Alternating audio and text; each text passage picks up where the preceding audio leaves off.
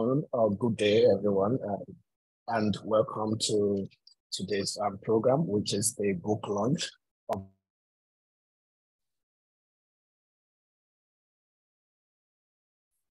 Felucia, you went into mute. Yeah, I see. I did not unmute myself. My apologies. Good afternoon, everyone, and thank you for joining us for today's event. Welcome to the book launch of the book titled Exploring African Approaches to International Law, Essays in Honor of Kéba Mbaye. This book launch is a joint event that is co-hosted by the Center for Human Rights, Faculty of Law, University of Pretoria, and the Kabarak School of Law in Kenya. And on behalf of the two institutions, I would like to officially welcome you to this event. My name is Felucia Adegalu. I'm a co-manager in the Litigation and Implementation Unit at the Center for Human Rights. And I also happen to be one of the editors of the book, so I really look forward to this engagement.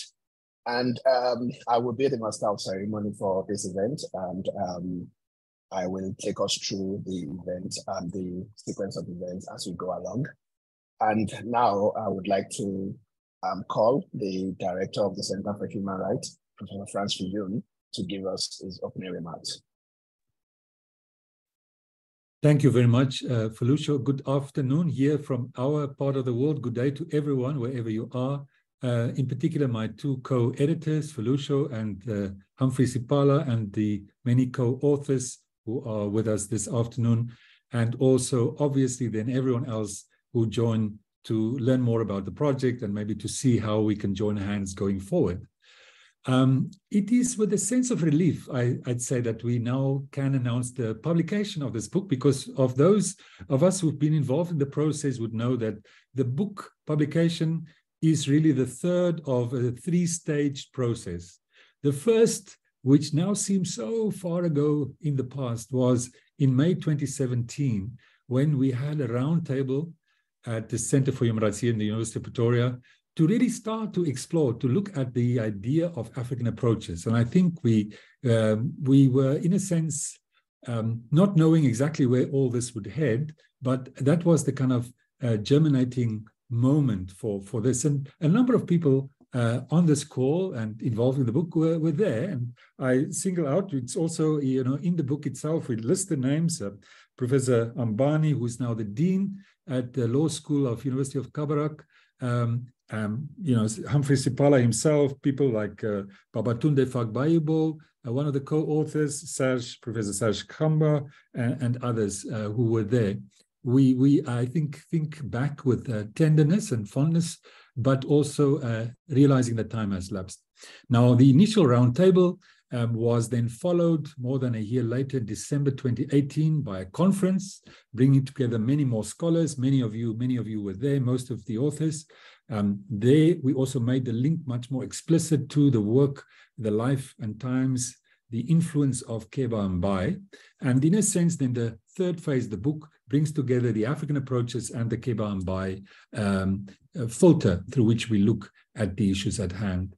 I thank everyone who's been involved in this long process, and I really thank people for their patience. But where we are today, I think, is exciting because it's not as much just a launch of a book, but also taking stock of how we can now see this evolving into next phases. And we look forward to the discussion. We thank very much Emeritus Chief Justice Mutunga, who is with us, and will also talk to the issue of kind of where from now and henceforth. Let me for a moment just put my hat, if I may, as a person involved with the editorial committee of the Pretoria University Law Press. Let me just say that from the point of view of the Pretoria University Law Press pulp, this is a very, very welcome, remarkable publication. Pretoria University Law Press wants to publish innovative scholarship, wants to publish and give voice to African scholars, and wants to ensure that neglected topics, thematic areas, are being also taken up. And I think this book, this publication, fulfills all those criteria. We as pulp are very, very happy that this book came through our kind of processes. And I just remind everyone that this is obviously an open access publication. Pulp's publications are all open access, and in the future we commit ourselves to advancing further scholarship around the issue of African approaches to international law and law generally speaking, and we commit ourselves thus. Once again, welcome to everyone to this discussion. We really appreciate your interest, and we look forward to hearing your views and hopefully inspire you to read the book if you've not done that before, and see how we can all get involved in taking this project forward. Thank you so much, Felucia.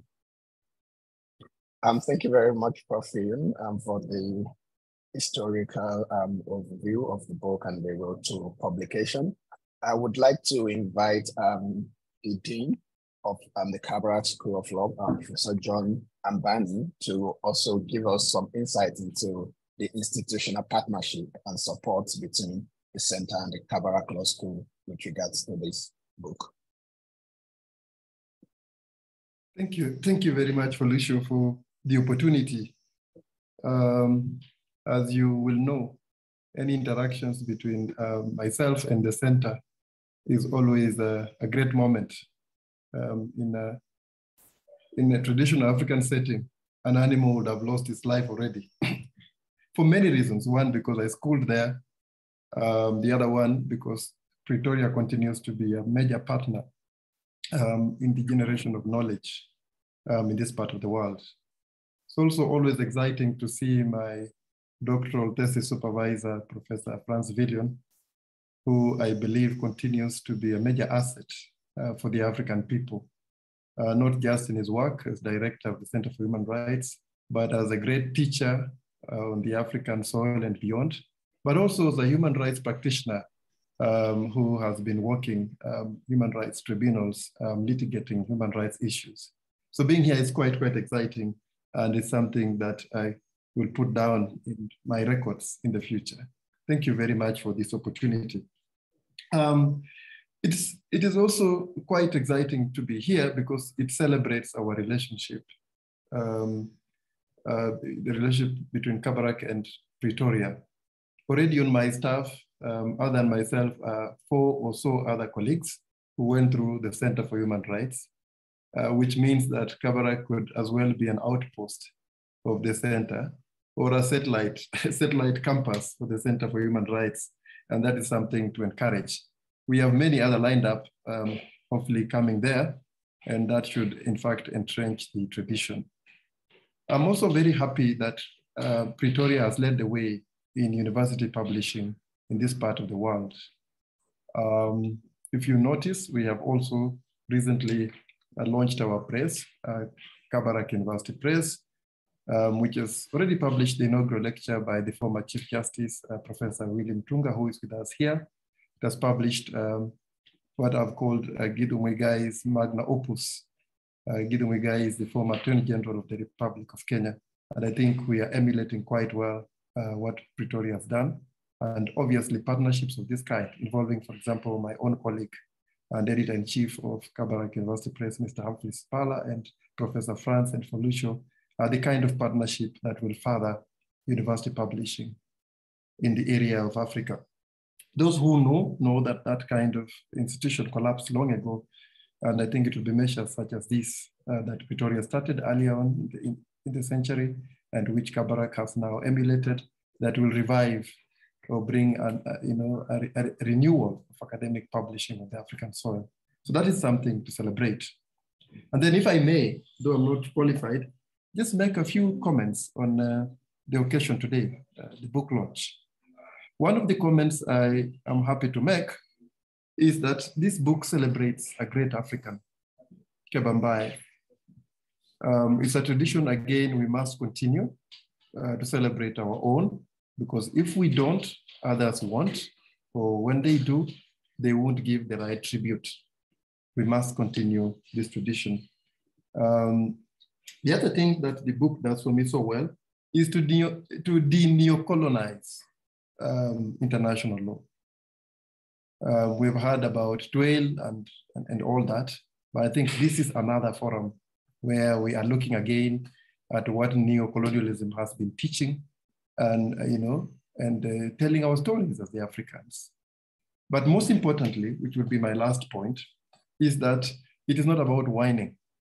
Looking at the book, I'm privileged to have attended the initial conferences, as Professor said, and I'm aware that it's not just about complaints, not empty, whining that the Africans tend to do sometimes. It is offering alternative positions, alternative approaches to international law. And I think that is really what is critical. A time has come when Africans must provide frameworks that we can use, to study our own issues, to study our own matters, to study phenomena. It is common in African scholarship that the philosophical framework will be Western, but then African sources could be used maybe to prove a point or fact as evidence of an issue or the other. It's rarely the case that African scholarship relies on Africans' own frameworks to explain the phenomena under discussion. So for this, I think I praise Professor Franz and Felicio and Humphrey for putting together academics of African origin, mostly, to write serious ideas about what we can do differently going forward in this area of international law. With that said, I congratulate you all, and I welcome this relationship for this and other activities in the future. Thank you very much. Thank you very much, Professor Mbani, and I'm sure we also look forward to continue the institutional engagement, and also beyond. I mean, you are definitely a product of Pretoria, but just to also say that beyond Pretoria, we also get these things going. So I would like to then call on one of the editors of the book, Humphrey Sipala, to introduce us to the book by giving us an overview of exploring African approaches to international law. Humphrey Sipala is also a lecturer at the Kéba Law School. And Humphrey, please, you can have the floor. Thank you so much, Felicio. Great seeing you, my co-editors, Felicio, Profilion, and to see some of our co-authors who we have been speaking quite a lot on email, but haven't had audio-visual conversation for quite some time. Great to be here. As Profilion said, this is an exciting moment. I must be frank, I had not allowed myself to be excited about the project till yesterday evening when I realized, oh my goodness, this actually come together after quite a journey. A very happy relief, and we're all thankful for all who are here. As I give the overview of the book, I thought to mention, as Prof said, we had a roundtable in May 2017. And we had the main conference on African approaches to international human rights law and international law in 2018. In 2019, at the African Association for International Economic Law conference at Strathmore University, I met Kehinde Olaoye and had a quick, fascinating conversation from her paper presentation. I thought, we have this project and you really should join. We're trying to put together some works on African approaches to international law. I think your paper was interesting. And she said, no, I'll do you one better. I'll write you an original piece on Kéba Mbaye's dissenting opinions in international investment law arbitrations in the 1980s. And so happy to see Kehinde is also here. So one happy addition post-conference. So the book has started off really reflecting on African approaches to international law in those two conferences, and using Kéba Mbaye as a symbol, as this African scholar, practitioner of law, jurist who put in a lot of his effort, who invested his person, not just his intellect, but quite really his person into advancing African approaches to law. He's a figure who, in fact, is the only Senegalese who agreed to join the Senegalese civil service at independence. Most of the ones who were working for the colony decided to remain with France. And he continued from 1960 a path that blazed a trail towards crafting new ideas, beginning with family law and going into constitutional law as the president and the president of the Supreme Court of Senegal, 1964 to 1981, before he moves to the ICJ, and then his contributions in international law explode. He had already begun this when he was a member of the Commission for Human Rights from 1972 to 1978. So, I mean, a figure who in many ways touched, almost with a Midas touch, every area of international law that he dealt with, every area of law that he dealt with. And so he seemed quite like a natural figure to allow us to enter into this conversation around what approaches, after the analysis that we have been so happy, glad, privileged to have learned under Twain, can we look back and think about now our specificities? So the book then beautifully flourished our, in a sense, with Kéba Mbaye's inspiration, but into other areas that were not necessarily Kéba Mbaye's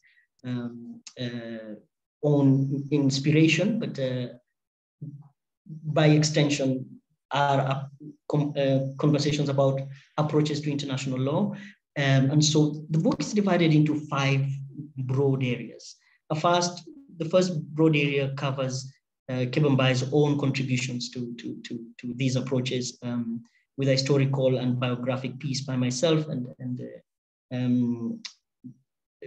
Mariam Kamunyu writes an interesting piece on how the African Charter is the gender responsiveness of the African Charter, and begins by taking note of Kéba Mbaye's initial draft of the African Charter, which had provisions on women's rights that quite tragically disappeared.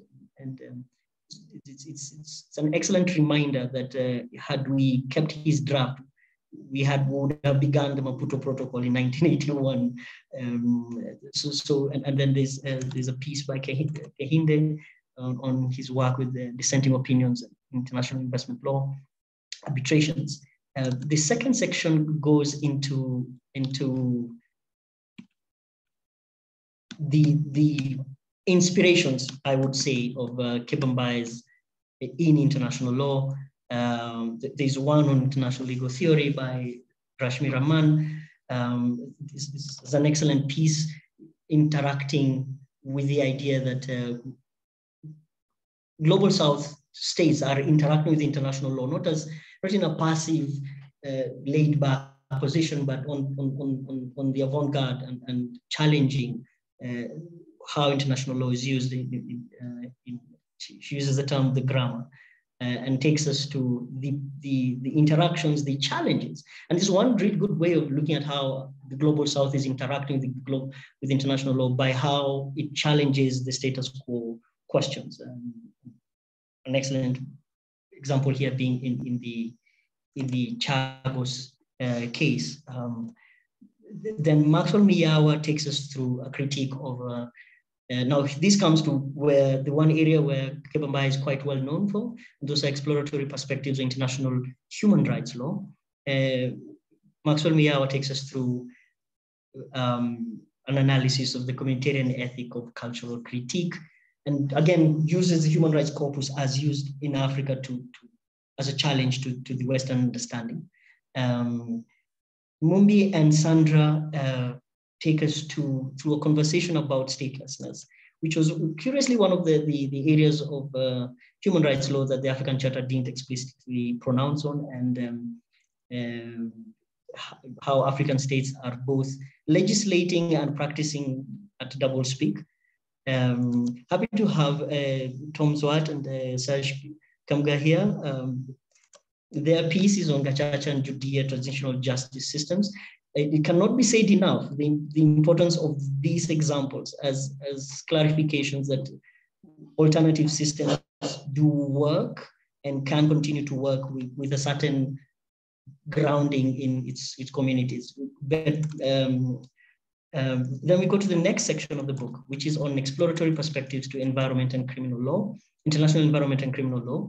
Basil Buchuku takes us to a conversation. COP27 is going on right now, so a lot of international law world is thinking around environmental protection. Basil first begins by reminding us that Africa's had a treaty on conservation of the environment in 1968, a good 4 years before Stockholm, 1972. And again, couldn't be a better way to start a conversation on how Africa has been participating in constructing an international law that makes sense for itself. James Nyao takes us through a conversation about African states' interaction with the negotiations for the Rome Statute. And then we come to the last section. And this is about the pedagogy of international law. We have two pieces by Babatunde Fekbaibo and Emma Lubale on how we can rethink decolonizing education and rethinking how we teach international law in a way that is intelligible to students. And this probably takes me to what I thought is my take home from this piece. As a teacher of public international law to law schools, to undergrad students, I'm always at pains to find a text that gives us precisely the conversations that we want to have. John Dugard has his international law from an South African perspective, an excellent text from 2011, I think. I also have one fairly dated text was put together by FX Njenga, published in 2001. FX Njenga was a Kenyan international law practitioner who himself contributed quite a bit. And we have a lot of critical pieces, particularly from the Twale tradition, on how international law doesn't quite fit what we can say are our experiences about international law as a continent, as a global South people. I'm excited about the work that we've been able to produce in this book, because hopefully we can add to this corpus of text that can be used to teach what Africa is doing in international law, not just say what international law doesn't acknowledge about what we do, but actually speaks about what these contributions are. And I think that's what Professor Mbaye was speaking about, that it's speaking about the contributions. And I'm hoping that this is the first of many texts like this that will take a stab at attacking probably the most important institution in pedagogy, which is the textbook. We must liberate the textbook with positive instructional material about what the Global South has been doing. While we continue with our journal level critiques about what is going wrong, we must contribute to the provision of the texts that teach. So that when one is teaching international criminal law, Kamga and Zwart are an excellent piece to add to that. So it's not just critique, it's also this is what is being done. And I think that would be my quick initial contributions to what I see is the book and what I think could be the take home from it. Thank you, Felusha. Thank you very much, Humphrey, and thank you for the insightful overview. Just to quickly say before we move to the next segment of this event that we have the Pretoria University Law Press questionnaire. It's on the chat box just posted by Lizette. Please take your time to just fill the form just for purposes of the Pretoria University Law Press. Thank you. And I think, yes, Humphrey, you did mention a couple of interesting things, but I think I would take it off from one of the names that you mentioned, the interesting incident that you had with Dr. Olaoye. And I see you spoke a little bit about some of the things that she wrote about. So I will start with her, but just to give a brief explanation of what this segment is all about, we will be calling on the authors that are present. I think I see about 4 or 5 at the moment. And so you will have about 2 to 3 minutes. Please make it very brief to just present, just an insight into what the chapter was and how it contributed to African approaches to international law. I think essentially that is how we would want it to go. So our first author that we will be calling is Dr. Kehinde Olaoye, who is a postdoctoral fellow at the City University of Hong Kong. And she wrote the chapter on the hidden majority, investor-state arbitration, and the legacy of Kéba Mbaye. Dr. Olaoye, you may take the floor, please. Thank you, everyone, for joining us today. Well, it's evening here, so good evening from Hong Kong. So my name is Kehinde Olaoye, and it was a pleasure to have written chapter 3 of the book. And I would like to thank the editors who have done a very excellent job of ensuring that the book was actually completed. So my name is Kehinde Olaoye. I'm Nigerian, and I write and teach and publish on international arbitration, trade law, and a number of other issues. So I would like to highlight 3 main themes in my chapter. So the first thing is the chapter focuses on Kéba Mbaye's contribution to international investment law, which is a very controversial field of international investment law. It's also a field that has lots of implications for African states. And there are reasons for this. One of the main reasons is the fact that lots of African states find themselves as respondents. For example, we find South Africa, which has chosen to has chosen and has decided that it would not sign international investment treaties anymore. So in my chapter 1, I highlight Kéba Mbaye's contributions by focusing on his dissenting opinions, but also his general writing and his work. And I divide this into 3 stages. So the period before his first appointment to an ICSID arbitration tribunal.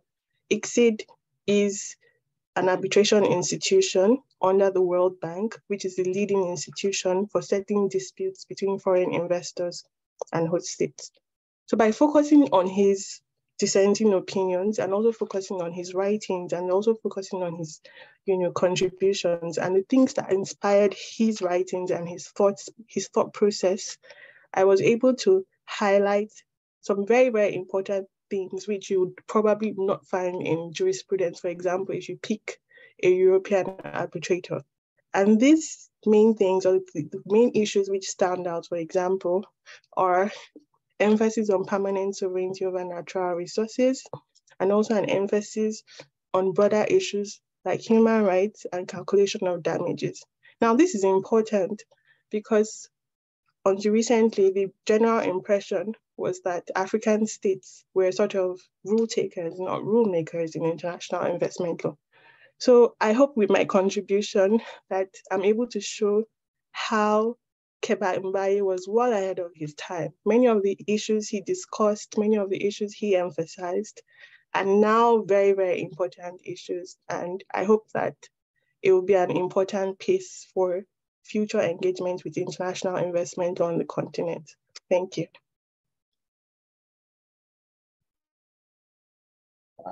Thank you very much, Dr. Olaoye, and thank you for keeping it brief and precise.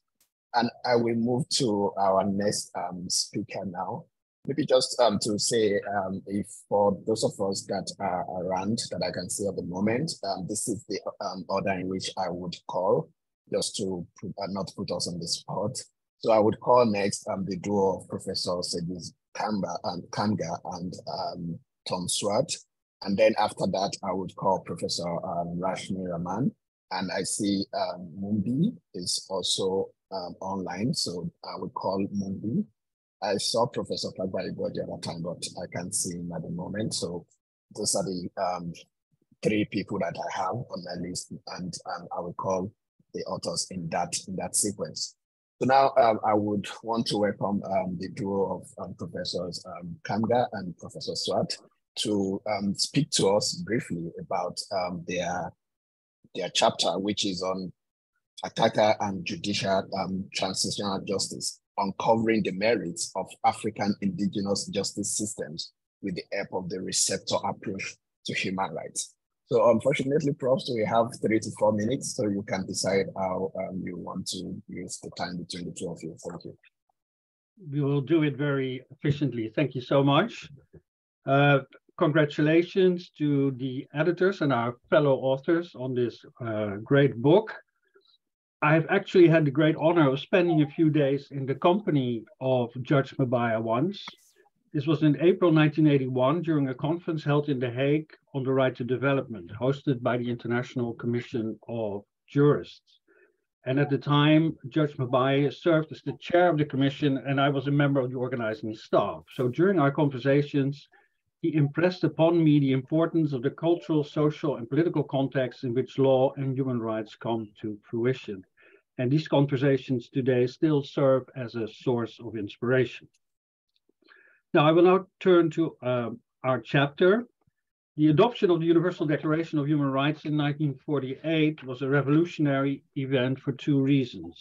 First, the drafters recognized that all human rights epistemologies are equal and should therefore be reflected in the document. Second, they agreed that the Universal Declaration should be a people's charter, which should be applied as part of people-to-people relations. And therefore, the Universal Declaration should enjoy cultural legitimacy, as Abdaouli Anaim has rightly put it. As Judge Mbaye has stated, human rights are universal, but that does not mean that they have to be uniform. During the 1950s, it became apparent that actors in the global north were not so happy with the equality accorded to all human rights epistemologies. And they also objected to the context-specific nature of human rights promoted by the Universal Declaration. Instead, they pushed the liberal human rights epistemology based on individualism, personal autonomy, and secularism as the only valid and therefore superior one. In this way, human rights became part of a mission civilisatrice meant to bring the global south into line with liberal modernism. The receptor approach is a human rights theory developed by the Cross-Cultural Network, a group of scholars mainly from the global south, to counter this northern hegemony. And this approach draws inspiration from southern scholars, such as, of course, Kéba Mbaye, but also Santos de Souza, Mignolo, and Rodolfo Garceni, and relies on indigenous knowledge. Underlying this approach is the idea that southern societies have a rich and long-standing human rights culture, which came to fruition centuries or even millennia prior to the emergence of European Enlightenment. Therefore, according to the receptor approach, human rights as a label may have been coined in the North, but as a concept, they have been part and parcel of southern societies for millennia already. And as a consequence, human rights protection is not the prerogative of liberal northerners, and is not restricted to formal legal institutions, but is also supported by social institutions such as family relations, religion, and culture. And therefore, supporters of the receptor approach bring successful human rights approaches, which have been developed in Africa and other parts of the global south, to the attention of international bodies and northern audiences. It's about telling our own stories, as Dean Abami said a moment ago. The receptor approach makes culturally based human rights protection mechanisms visible through ethnographic research and matches them to international human rights standards. If these culturally based practices fall short of these international obligations, the receptor approach will suggest homegrown remedies through which they can be amplified. In this way, human rights are embedded locally, which increases their legitimacy and ensures that they will be applied in people-to-people relations, just as the framers of the Universal Declaration envisioned. Thank you so much. I think that Professor Kanka can now continue. Yeah, thank you, Tom. Thank you. Good afternoon, colleagues. I would like to start by thanking Humphrey for capturing our chapter the way he did it. Thank you very much. You made my life, my job easy, especially given that we don't have enough time.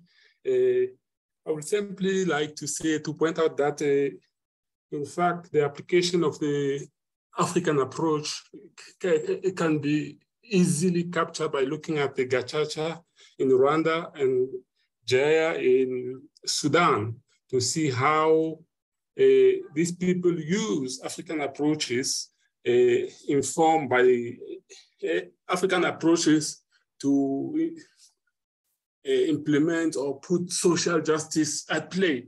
It was important to see how this play out, looking at the local reality, taking into account the ethnography of a people in advancing human rights. So I don't want to spend more time on that. Safe to say that perhaps a word on the receptor approach. My co-author was very modest because he's actually the father of the receptor approach. He wrote a piece in 2012 that the title is Using Local Culture to Further the Implementation of Human Rights Law. And I just want to point this out because for me, it was a pleasure to write this with him because it shows that when we are advancing African approach, it's not simply developed by people from Africa.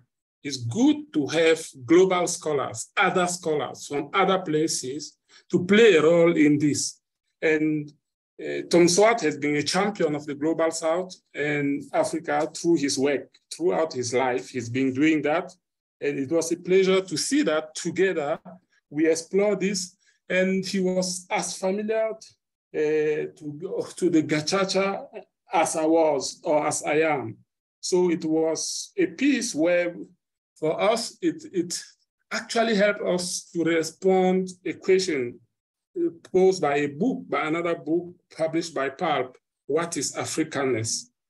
Meaning, in our work, when we are advocating for this, we should not try to corner Africa in a specific place. To keep Africa is not like this approach is exclusively for African. We should be able to welcome on board everyone who shares our ideas, and that will help advance our discourse. Thank you. Thank you very much, Prof. Swart and Prof. Tanda for this insightful presentation. Just before I call on our next speaker, I would like to acknowledge the presence of Professor Clara Bubano from the University of Ghent. Professor Bubano is the leading scholar on provisional measures across all international human rights courts. Prof, thank you for joining us for this event. And then I would move then to our next speaker, Professor Rashmi Rahman. Professor Rahman, you may take the floor, please. Hi, Felusho, and hi, everyone. It's really great to meet all of you virtually after we met in South Africa all those years ago. And that was a pre-pandemic, a different time. And our lives have been fundamentally transformed in ways that we can't even begin to comprehend in the years between when we last met and this meeting. I'm incredibly grateful to the editors for their extremely kind treatment of my work, and to Humphrey especially for today capturing the summary of the chapter, which has really spared me the effort of having to do it. So thanks very much, Humphrey, for everything, and especially for that. And thanks to Professor Vilhoen and Felusho for their hard work in editing the chapter. I am simultaneously an insider and an outsider to this project, in the sense that I'm not African, nor am I of African origin, I'm Indian, but I sit in the Global South, in the armpit of the Global South. And I join you as very much an insider in the Global South project, of which I believe Africa and Asia are equal and important stakeholders as are Latin American countries. And to an extent, my work in critical legal studies and in this chapter is an effort to advance this commonality of vision between the post-colonial states. That the sameness of our experience is more important than the difference between the geographies. And I've tried to bring this out a little bit in my chapter. I think that this work and the contribution of the Pretoria University Law Press at this point in time is extraordinarily important for two reasons. One, because we are today at a moment that resembles in many ways the 1970s, when there was this tremendous energy among the global South states to come together and to reinvent and reinvigorate the existing forums of international law, like the General Assembly, with their agenda, like the new International Economic Order.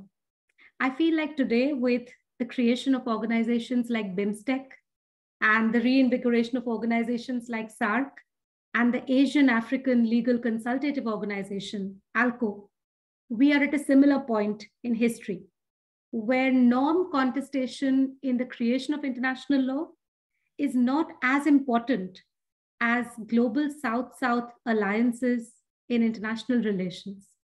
And so to me, this work signifies a confluence of international law and international relations in a very meaningful way. And that is why I believe that the African Approaches project is really well situated to be launched at this time. The second reason I feel strongly about this contribution that the Pretoria University Law Press is making is we now have, as Humphrey said, more material to teach our classes on public international law. And I'm grateful to all my authors and colleagues here for their contributions here. It looks like we're starting something that resembles what the National University of Singapore has been doing through their project called Teaching and Research in International Law, the TRILA project. And maybe this project could at some point take on something like that. And so for these two reasons, I'm really happy to be able to be a part of this project. And my chapter, like I said, is part of an ongoing effort to validate and give face to South-South collaborative works in critical legal studies. Thanks very much, Felusho. Thank you very much, Professor Rahman. Just to quickly highlight that Professor Rahman is a professor of law at Jinda Law School and also the assistant director at the Center for International Legal Studies at Jinda Global University in India. I will then call, I think, the next author that I can see now, Professor Babatunde Fagbayibo, to quickly speak to us. Professor Fagbayibo is a professor of human rights law at the University of South Africa, and he will be talking to us on his chapter, Rethinking International Law Education in Africa Towards a Dialogic Approach. Professor Fagbayibo, you may take the floor, please. Oh, thank you. Can you hear me? Yes, we can hear you. Oh, okay, because I'm using an earpiece. Thank you very much for the opportunity to present and to contribute to the book. I know how Felusho was on my case to deliver on time, but it was a very enjoyable moment and opportunity. My chapter, I know I have about 3 minutes and I will stick to the 3 minutes, but my chapter was mostly about about teaching of international law in African universities, and the focus. I mean, it's based on works I've actually been doing prior to writing this chapter on kind of thinking outside of the box and making it a 3D kind of approach, a 3D approach to teaching, turning the classroom into a lively and very informative, and also a classroom that is highly participatory for students on the African continent. And I had looked at three ways of teaching in rethinking the teaching of or the critical teaching of international law in African universities. The part one was looking at how we need more collaborations across the continent between and among international law scholars from east to west to north. And I think that is, we've been the Center for Human Rights as well has been able to contribute to that immensely as well. I think we by bringing scholars from different parts of Africa to guest lecture, to teach, to talk to students, and even this project as well is one of is a result of that important activity. Then the second analysis, or the second part, was a dialogue between and amongst different disciplines, because we would know that they are in decolonizing the teaching of international law. We need to borrow from other disciplines. We need to go to philosophy, anthropology, to go to political economy, cultural studies, and things like that. So it's very important that we also, reach out to, or we engage with colleagues from that discipline. And the third, which is very, very important, and which for me is also autocritical and autocritique, is a situation where you have a genuine and sustained dialogue between teachers and learners, because we should also understand that our students also have ideas, and are also people who can shape the kind of thinking, or what they receive, or what they wish to receive from us, in as much as we need to guide them, but we also need to listen to them, because there's a whole lot we can learn from their activities. We've seen that through the Fee Must Fall protest in South Africa. We've seen it through the HUT approach, which Humphrey here is actually one of the patrons of students meeting every week in a Strathmore University. And now some of those students have actually, I've seen some of their writings, and in terms of what they've learned from it, they've transcended that thing. But that was foundational for them. So it's very important that we also take that into consideration. And of course, as I said in the chapter, this is not ex cathedra, right? This is not the final approach. It's the start of a dialogue, and there will be many more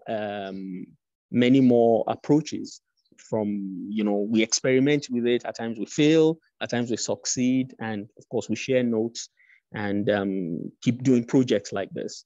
Maybe at some point the Center for Human Rights would also have a book project on where students actually speak about their experiences in terms of how they've received, or how they've been taught on international human rights law, international law, and those things, so that we as lecturers and teachers can also learn from them. Thank you very much.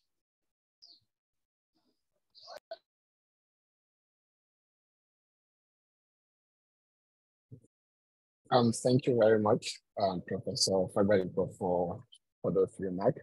So I think I'll just go back to Humphrey, and you can just quickly talk to us about your chapter, Humphrey. Yeah, thanks, Felucia. I actually realized I thought I was actually mentioned about a bit of my chapter before. We have just a quick mention, and I should also mention actually, Fagbayibo, Prof. Thanks for the mention of the heart. The backstory of the heart was actually a conversation that Professor Mbani and I had on one of the evenings during the 2017 Roundtable. So we were in Pretoria. And after the day's deliberations, we were just ruminating and asking ourselves, are we doing enough? Like, our students leaving the university through our hands with a critical understanding of their own continent. And so actually it's interesting that the heart finds its roots in a prior event that leads towards this book as well. Professor Mbani being one of those who created this, the one who created this, really. My chapter was a biography, as it were, a biographic of Kéba Mbaye. The more I study the man, the more I'm fascinated by him. There are many aspects about him that fascinate me. His curious duality. He had fascinating dualities. He both was very progressive and very traditional. He was both very open-minded and very grounded in his Islamic and wall of roots. He, in fact, the word that his biographer, Sheikh Yerim Sek, uses to describe his refined French is actually a specific term in French that connotes a certain refined speech, that you must be really cultured in French thinking to speak like that. And yet, even with all his French training and his French articulation and enunciation, he was very much grounded. In fact, his biographer Sek recounts that Kéba Mbaye was offered by Senegal a second term at the ICJ after the end of his first 9-year term, 81-90, and he refused because he was tired of living far from Senegal. And he wanted to live in The Hague. He wanted to live in Senegal. I think one of his greatest contributions was his insistence that ethical standards are legal obligations. This is drawn from his time when he was president of the Supreme Court of Senegal, 64-81.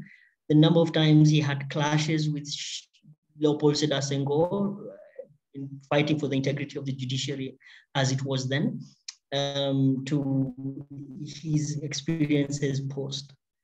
And so when you study the man, you get fascinated by his personality and how in the end, I think he was totally heartbroken by the Senegal he came back to and the banality with which public affairs were conducted and the casualness with which corruption and not corruption meaning economic corruption, but moral corruption, not in the sense of being moralistic, but that sense of duty to serve the public that just wasn't there. Something that unfortunately has become normalized. Something I think if sometimes when you look at the experiences that we have seen from African public officials in the last 30, 40 years, you think we need to teach more about Kéba Mbaye's inability to comprehend that a public official would not have honor, would not have integrity. And he was speaking about integrity and leadership values being constitutional legal obligations back then, decades past, before African countries began to change their constitutions in the 90s and 2000s and add these kinds of thinking. That was the biographic. The second part was to try and suggest a methodology by which we could study African approaches to international law.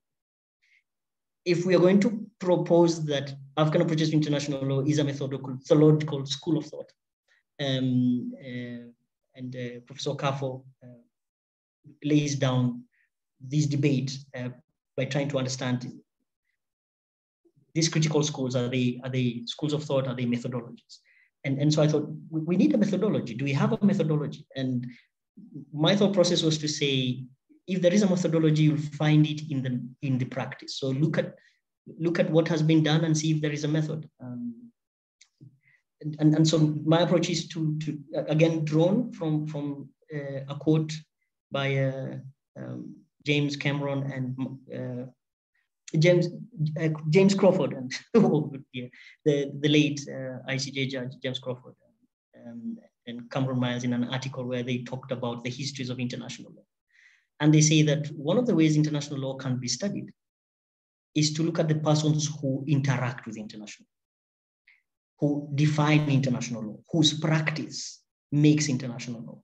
And he speaks of diplomats, international judges, ministers of foreign affairs, attorney generals, the people who craft the thought that becomes the legal standards that become international law.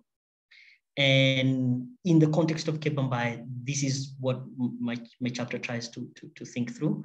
I try to use some counsel from methodological texts from history, which caution about how to study history, so that even when we're studying legal history, we are true to historical method, while we are at the same time being true to legal method, which I think is what I propose would be the best way to approach it. And so I try to make a contribution by saying, if we are going to use the of great African thinkers, international law, to study the history of international law or African approaches to international law, then we best keep track of those methodological challenges and integrate them into our research. So, and I hope my hope is that it spurs a conversation around methodologies, because they are important in the critical analysis of schools of thought and in asserting a trend, an existence of an African way of doing international law. Thank you for the show. Thank you very much, Anfu, for your presentation. I think on my list, I seem to have covered all of the authors that I can see, but just because of human errors, I would just want to ask, please, if there's any author that is online that I have not called and would want to make a presentation, can you please just raise up your hand? If there's any.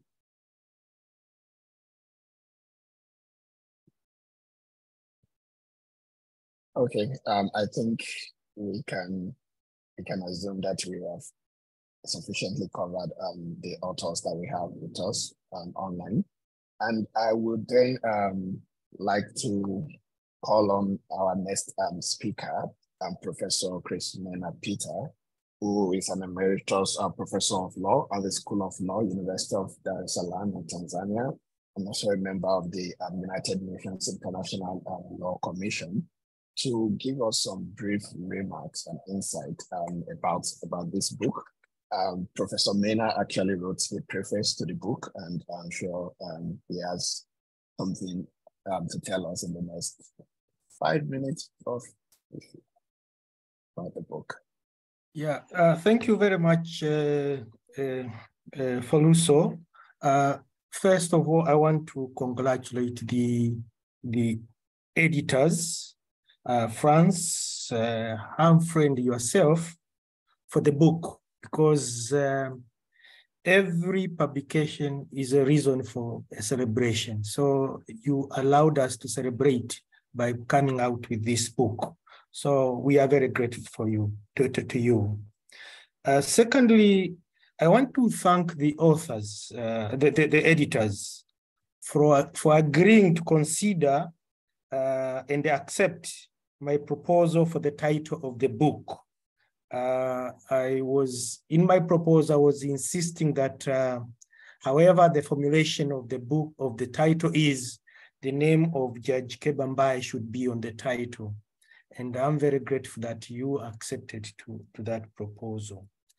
Thirdly, I want to thank the editors for agreeing to turn the notes which I used in Pretoria during the conference to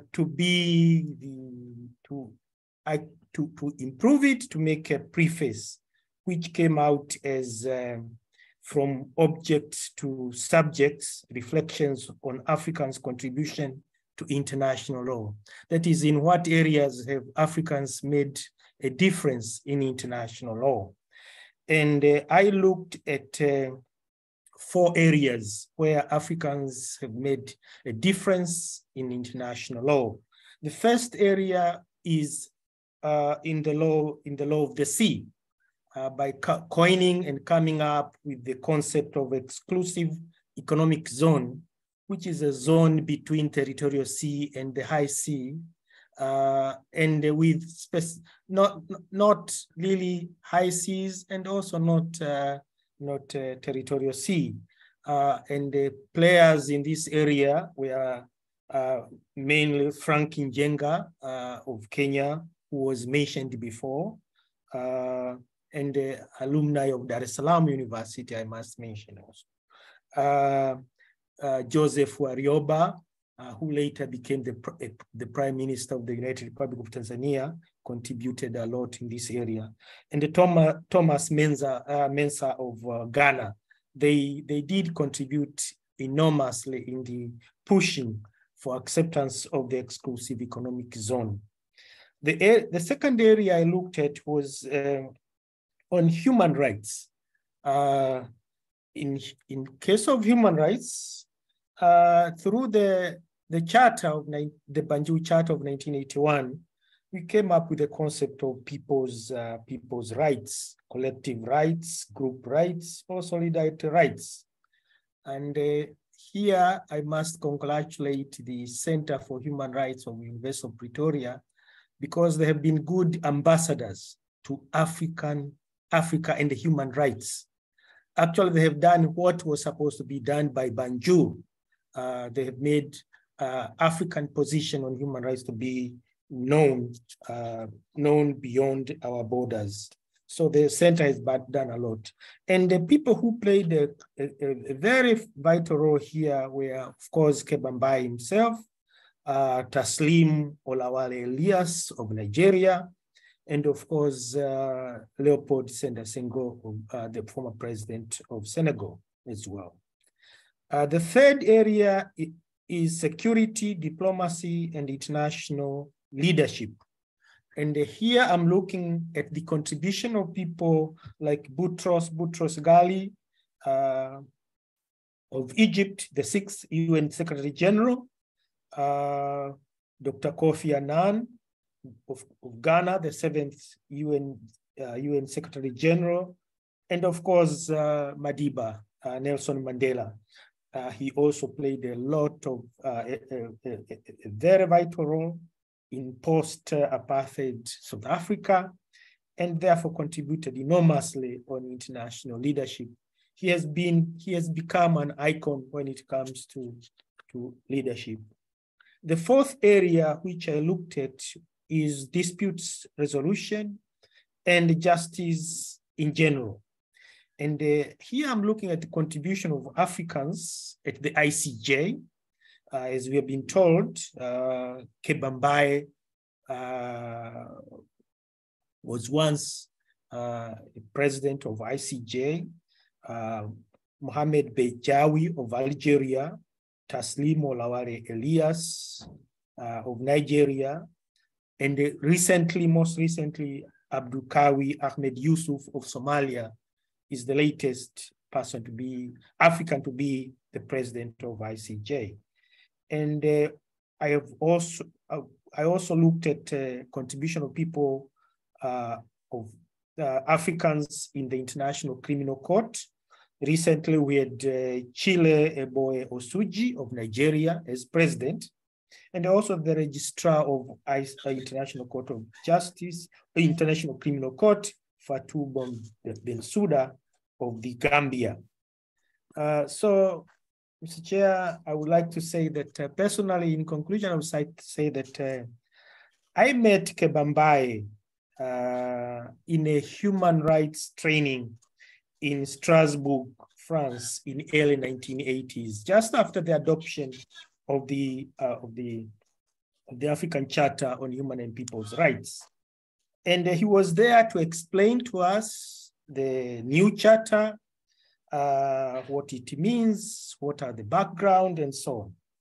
But by then we were young people, very combative, pretending that we know all human rights. And we dismissed him completely, saying that what a charter is this? There is no court, there is only a commission, and everything in the commission ends with the heads of state and government. So we just dismissed him and told him, no, this is nothing.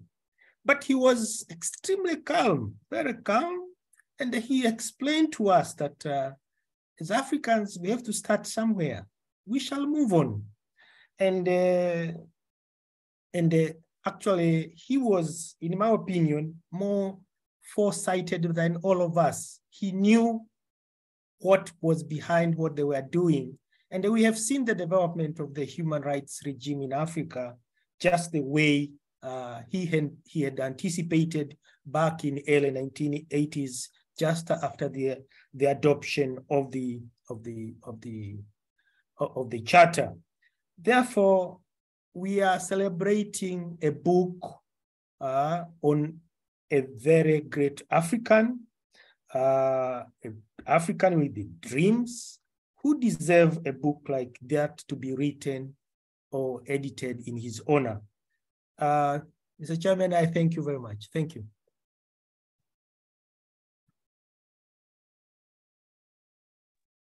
Thank you very much, Prof. Peter, for those remarks. And now we will move to the official launch of the book, even though we're virtual. But now, I would just to say that for purposes of launching the book and also giving us some perspective on discussions beyond the book itself, is the Chief Justice Emeritus of Kenya, Professor Willie Mutunga. Professor Willie Mutunga is a professor of public law at Kabarak University.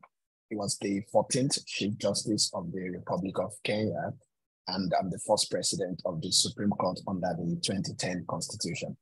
Recently, Professor Mutunga had served as consultant with the Constitution Review Commission of the Gambia. He has also served as Secretary General of the Commonwealth Special Envoy to the Maldives. And also, Professor Mutunga has played a pivotal role in the constitution-making processes in Kenya from the 1970s, and also particularly in the early 1990s. Professor Mutunga, through his advocacy in writing and judgment, has advocated for progressive jurisprudence for Africa and the Global South as part of significant contribution in the struggle for a new just, peaceful, gender-just, non-racist, non-ethnic, non-militaristic, ecologically safe, prosperous, egalitarian, and equitable socialist world. During his tenure as Chief Justice, Professor Mutunga sought to lay permanent and indestructible foundations for a transformed judiciary, and he also achieved impressive progress in bringing the justice system closer to the ordinary people. Professor Mutunga is well known for his fight against corruption in the judiciary and in Kenya as a whole. And as one of Kenya's organic intellectuals, Professor Mutunga has written and he has co-authored books and scholarly articles on various areas of his intellectual interest and pursuit. He has continued to work with various social movements led by the grassroots youth and the middle classes that are committed to Kenya's fundamental transformation and a new world. Professor Mutunga, Chief Justice Emeritus, I would like to invite you to please officially launch the book for us and also provide us with some reflection on activities or events beyond the book itself. Thank you very much. I put on my video so that people don't think I'm a robot, and I'm going to switch it off so that it doesn't mess up with, my few remarks, okay? Okay, Paul.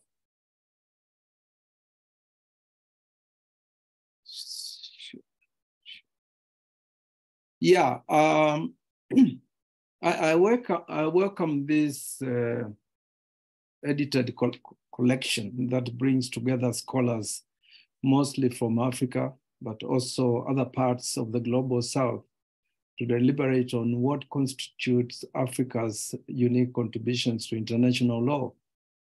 I also welcome very much the book's contributors that range from professors of law through early career scholars and, most importantly, recently law graduates. This transgenerational effort to interrogate the African contributions to global culture is necessary. I've spoken many times before of the importance of reverse mentorship, that we teachers must be open to mentorship that we can receive from our students, just as we expect them to be open to our mentorship. And this point has been made by one of the contributors before. I just wanted to add that in this kind of scholarship also, the notion of reverse learning, is very, very, very, very important. And by that, I mean scholarship coming from Global South, invariably, doesn't receive, the kind of attention it requires in the global in the global north.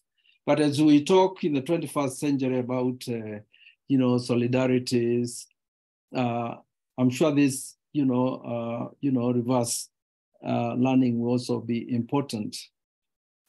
Now, I have, on many occasions called, legal scholars, to lead the charge, to explore the nuggets of wisdom that lie in forgotten African scholarship. While working in the judiciary, we set up, the Judiciary Training Institute. That was a bridge between us and the academy and juries all over the place. And that bridge, has become permanent. And I think that's the way to proceed. And in terms of the development of jurisprudence that we've called progressive, etc., the scholars, are very pivotal. And of course, here we when we look at the constitutions, we're not seeing constitutions as legal-centric. We want to admit that these documents are ideological and political, as well. And I've also made calls in the past in urging the legal academy and the judiciary, to develop that jurisprudence, under our 2010 constitution. And I'm very glad to see that this task is in precisely these categories is being implemented in African scholarship of international law. I'm also very happy that it's being done in a transgenerational scholarly projects. That's this one. As such, intellectual projects are the key to securing a radical transformative future we have desired for Africa. And this book actually reminds me of the radical legal education we received in Dar es Salaam in the 60s and 70s. The Dar Law School sought out to deliberately inculcate a desire to serve and transform Africa. Our teachers, many of whom were revolutionaries in their own right, exposed us to revolutionary thought and the liberation movements of the time. Most of these movements are based in Tanzania.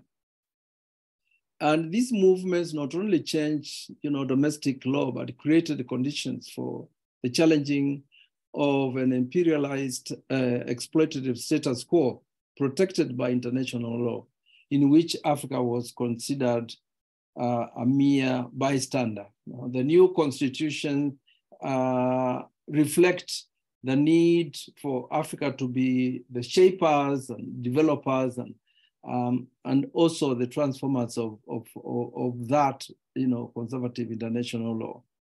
And in the spirit of the method adopted by the Dar Law School in the 60s and early 70s, and of course continued in Nairobi in the 80s and in Dar in the 80s as well, and also Makerere, it is critical as we reconstruct a radical and transformative vision of law for Africa.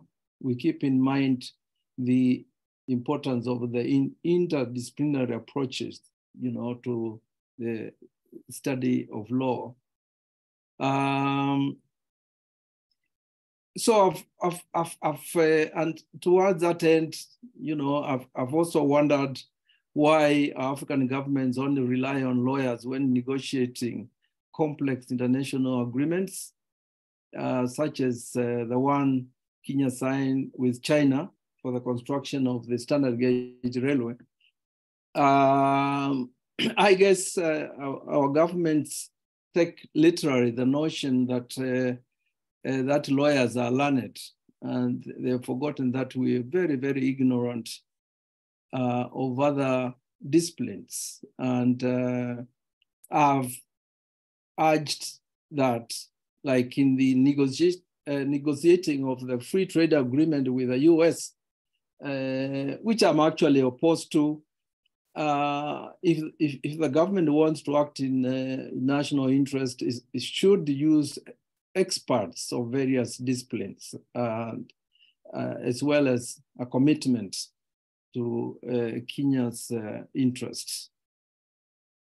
The converse of this view is also that lawyers interested in transforming Africa cannot be content to work alone or be poorly versed in other critical disciplines, whether it's history, finance, economics, political philosophy, sociology, science, theology. Our laws continue to integrate regional, continental, and international law in our country laws. And one critical effect of this I've experienced when I served at the Apex Court in Kenya is that the Apex Court starts to interrogate and problematize its apex nature when such external jurisprudence mitigates the finality of the decisions of the apex courts. Article 163, sub-article 7 of the Kenya Constitution decrees that all courts other than the Supreme Court are bound by the decision of the Supreme Court. Now, critique of decisions of apex courts from this external jurisprudence, and of course, by the courts below and the legal scholars, forces the apex court judges to reverse their own decisions and continue developing progressive jurisprudence. So the jurisprudence of the apex court is not the final one.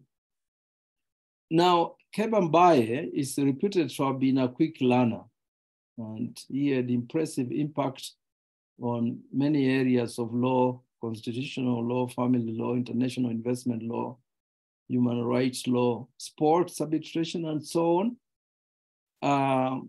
His example, remains alive today, for us today, and it's very, very, I'm very, very, very happy that the editors heeded, the advice of Professor Chris Minor-Peter, that the name of this particular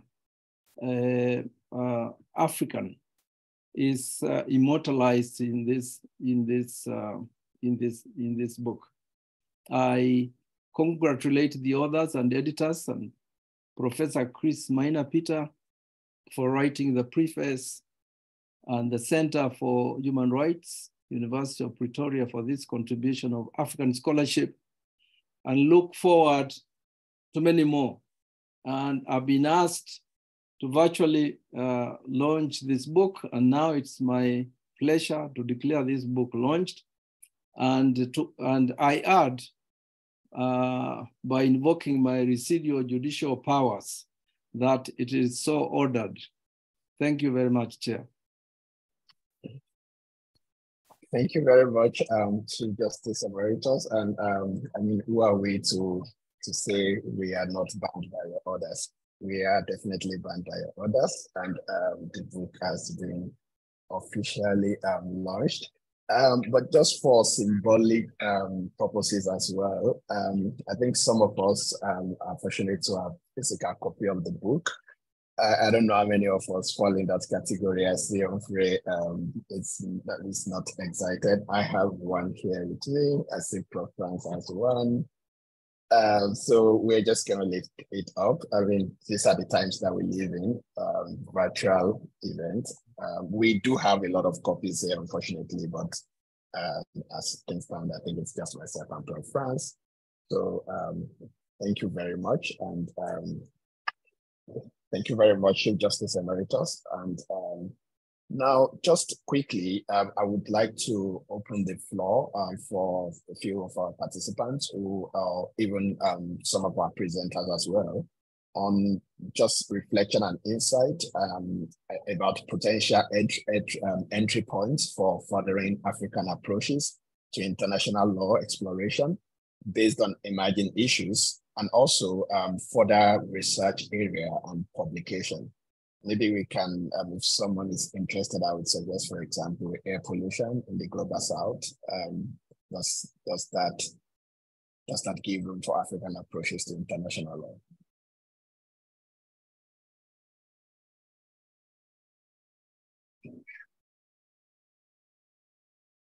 Please just raise your hand so that I can see.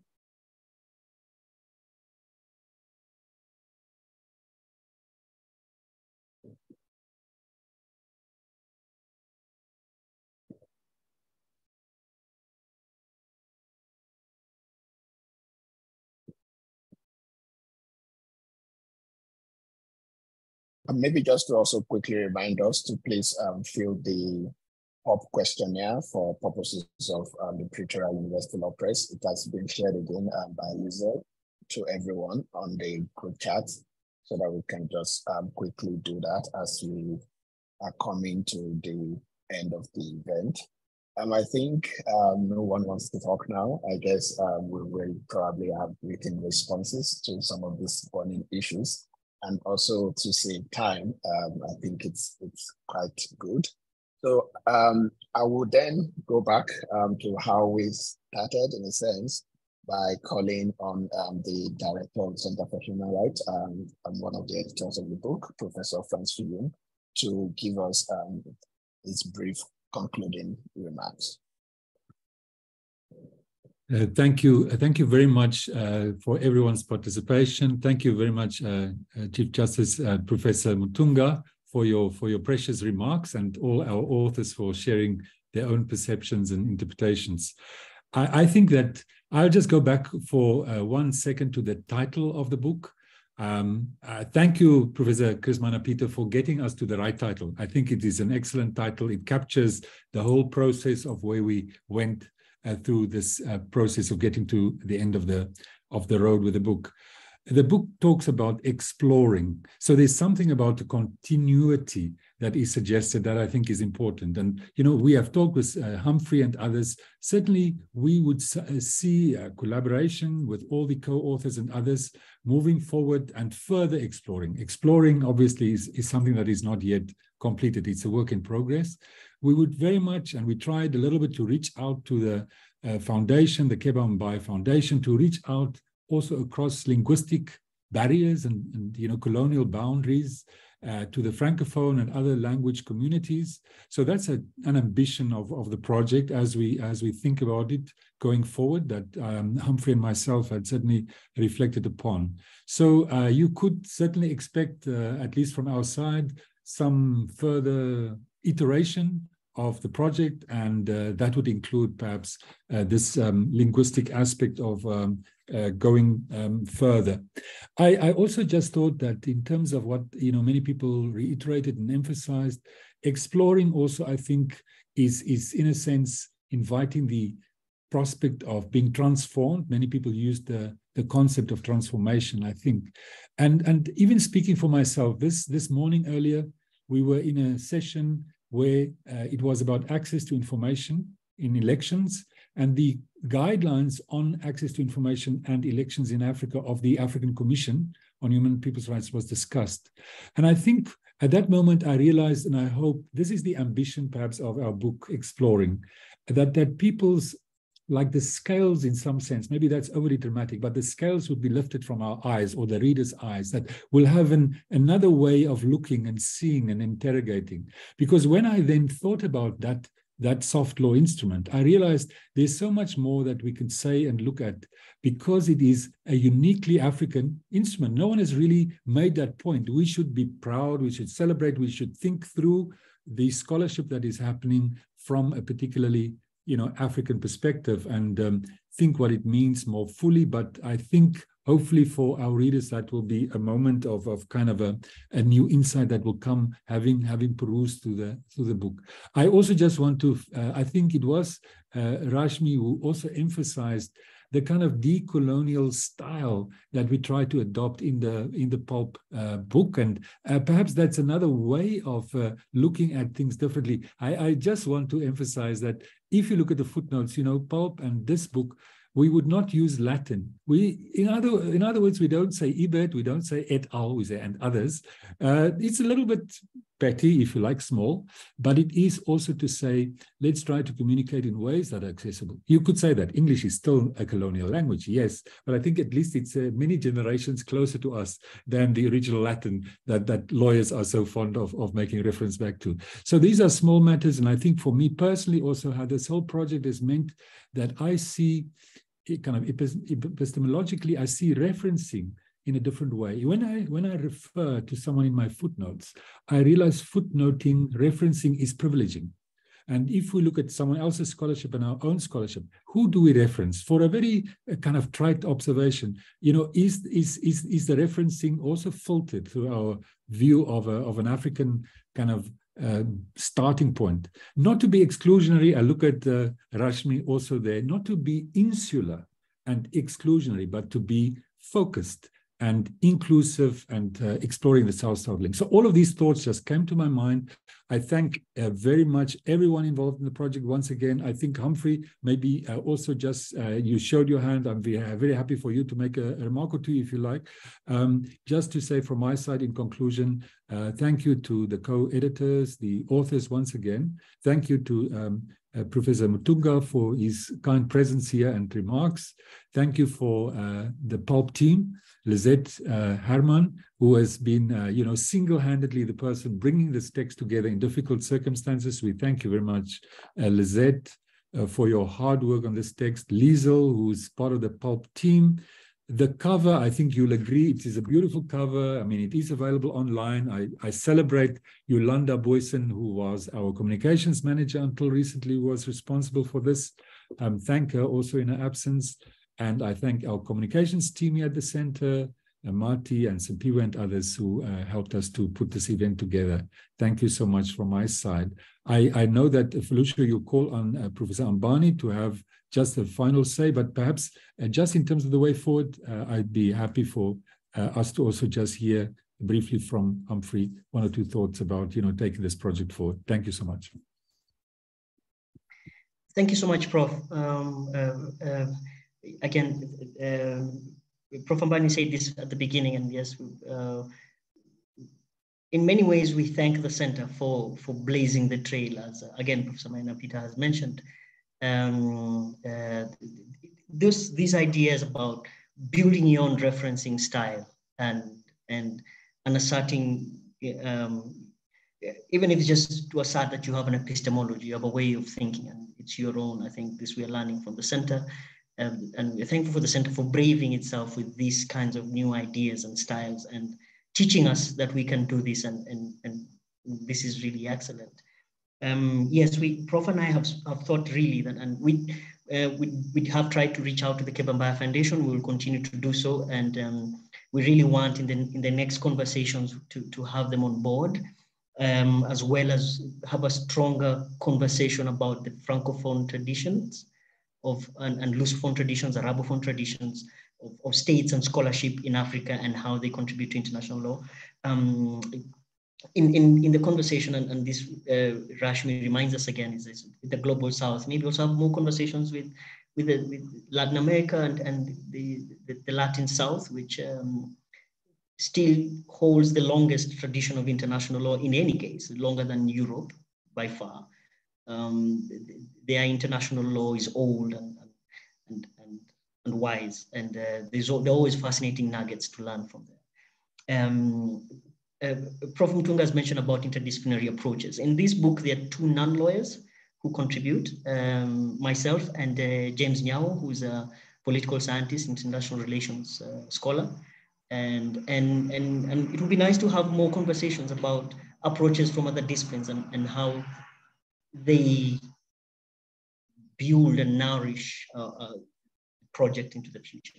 So I think those are and to add my voice to Prof and to contribute. Just two quick examples, Prof, that came to my mind as you were speaking. One is, speaking of referencing and privileging Africans, Professor Mtunga won't say this himself, but if there is one African scholar who can write an entire book and reference Africans, great works through and through, is Professor Mtunga. He does this time and time again in his scholarship, and I think I've mentioned him once that I'd like to study how he does that. But yes, it is a conscious choice because the scholarship is there. There is no dearth of African epistemological thinking in any area of Professor Karim Hirji, who writes a lot about decolonial thinking and quite critical Tanzanian thinker, is actually a biochemist. And so there's no dearth of scholarship if we just privilege our own thinking. Professor Rahman herself has written about the work of Justice Rajpal Binod and his work in the Tokyo tribunals. We hardly hear of the Tokyo tribunals and their contribution of global South thinkers in the construction of this work back then. So that idea of privileging who you study from, I think, is central. One other text that came out, this was the report of the UN and the Independent Expert on International Solidarity, the 2021 report on COVID-19 and international solidarity. The international expert is himself a great Wales scholar, Professor Kafo, was also quite global South focused. And in the report, you realize that some of the first, and probably till now still only, but some of the first international treaty bodies to pronounce directions on human rights standards during COVID was the Inter-American Commission and the African Commission. Concerns about burial rights and things like that, cultural violations, and many others. So I think, yes, just that idea that being proud that global South institutions are continuously developing norms that are not anywhere else, I think are elements of possible conversations into the future. Thank you, Prof, for the moment. Yeah, Folusho, as we close. Thank you. Thank you very much, also, for those words and giving us some of the way forward as well. I would like to then call on Professor Mbani to give us his concluding remarks. Felicio, if you may allow me to use this gadget, because I'm a bit up and down, so I'm using a different gadget. For me, yes, I think that's just fine, Prof. Oh, great. For me, I think it's just to return thanks for all the contributors that have spoken and our special guests that have graced this occasion. And also to say that these are the forums we need in terms of awareness or what I would call consciousness raising, which are usually critical tools in, for example, social engineering. You don't engineer society without some consciousness levels going higher. The other thing is, I think, to continue what the center has done quite well, and we join in. I speak for Kabarak here. We join in that mandate, whereby we are creating a critical mass of academics that are conscious and providing a forum for them. So that, in other words, we are creating an epistemic community of some sorts, which will be useful in providing new frameworks, providing alternative viewpoints, but then it can move our people forward in terms of, for example, thinking international norm setting, or even specifically human rights norm setting as we know it. I think the future is bright looking at what has just gone on today, and this is something that I can append my signature upon going forward. Thank you very much, Center for Human Rights. Thank you very much, the organizers, led by Professor Franz William, Humphrey, and Folusho for this great job done today. Thank you very much. Great. Thank you very much, Professor Mbani. And I think that, in a sense, brings us to the end of this event. I would just want to join the directors, the two directors of the director of the Center for Human Rights and Professor John Mbani, and the editors as well as the authors. I would want to thank everyone who has joined us for this event and has stayed till now. And I would also want to particularly thank Chief Justice Emeritus Willie Mutunga for still staying with us till now and for officially launching this book for us. And also Professor Chris Mena-Peter for his participation in this event. On behalf of the Center for Human Rights and the Kéba School of Law, I once again thank you for joining us for this event. And this is where we draw the curtains. And I am pretty sure, as you may have gleaned from the concluding remarks of Prof. Dion, Humphrey, and Professor Mbani, that we are still exploring further. And this is definitely a space that will continue beyond today. Thank you very much, everyone, and have a great day, a great evening, a great morning, whatever part of the world you are. Bye, everyone. Felicia, before you release everyone, good evening, everyone. Thank you so much again for joining. Can I just ask that everyone would switch on their video so that we just take a final screenshot, as this has become the new way of documenting everyone's presence.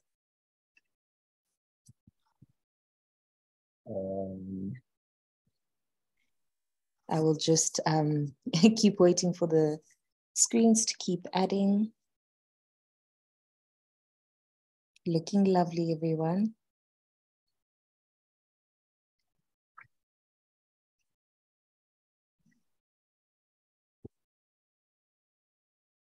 There we go. Thank you so much, everyone who's turning on their video.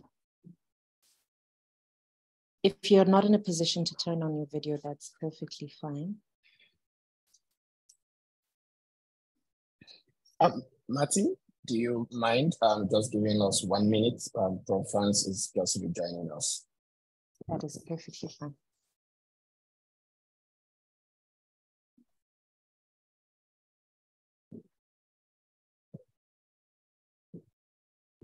Everyone is looking lovely.